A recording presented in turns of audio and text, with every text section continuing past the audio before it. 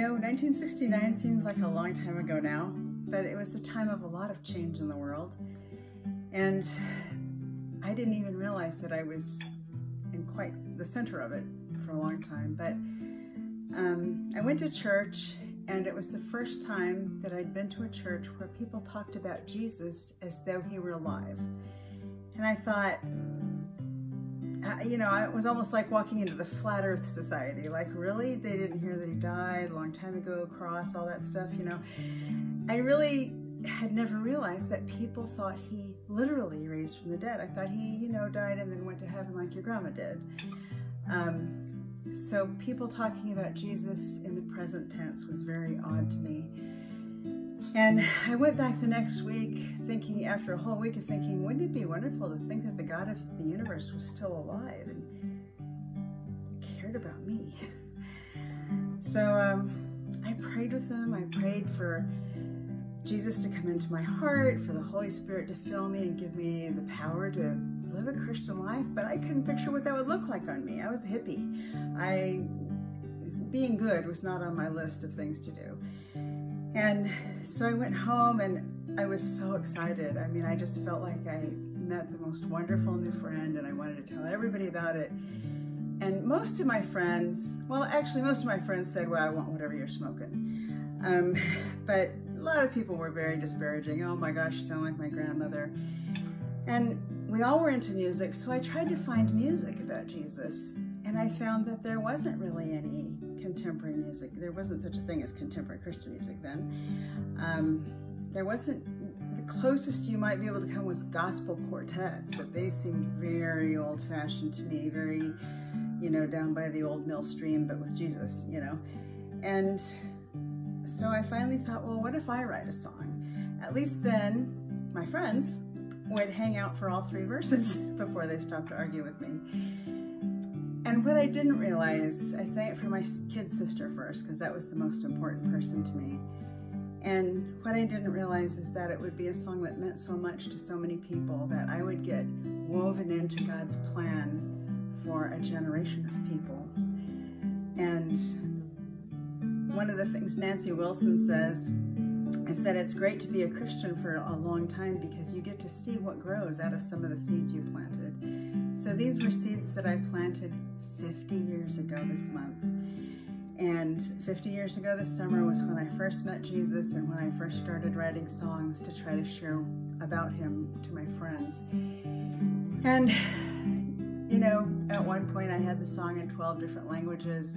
I met people that sang this song in underground churches when there was an Iron Curtain, who sang the song at risk to their own lives.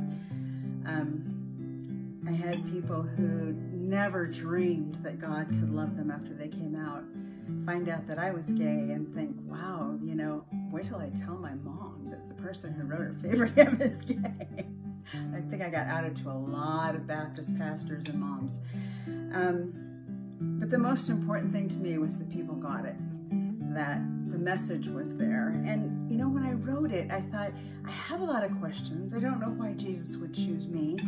And I don't feel like I've done anything to deserve the goodness of God. That wasn't, I don't know, that deserving thing, it was always a sticking point for me. But I realized that the answer was always going to be the same, no matter what the question was. And it's been true for me for 50 years now. No matter what the question was, the answer was always the same. And Jesus said, come to the water, stand by my side. I know you are thirsty, you won't be denied. I felt every teardrop when in darkness you cried, and I strove to remind you that for those tears I died. The Encyclopedia of Contemporary Christian Music, and most of the history of contemporary Christian music, counts this as the first contemporary Christian song. Now at 40 years old, I know that's, you know, an old title to be holding, but I think it was such a gift to us that that gift came to our community. You said you'd come and share all my sorrows. You said you'd be there for all my tomorrows. I came so close to sending you away, but just like you promised, you came there to stay. I just had to pray, and Jesus said, come to the water, stand by my side. I know you are thirsty, you won't be denied. I felt every teardrop when in darkness you cried, and I strove to remind you that for those tears I died. Your goodness so great, I can't understand, and dear Lord, I know that all this was planned. I know you're here now and always will be. Your love loosed my chains, and in you I'm free. But Jesus, why me? For my Latinx friends.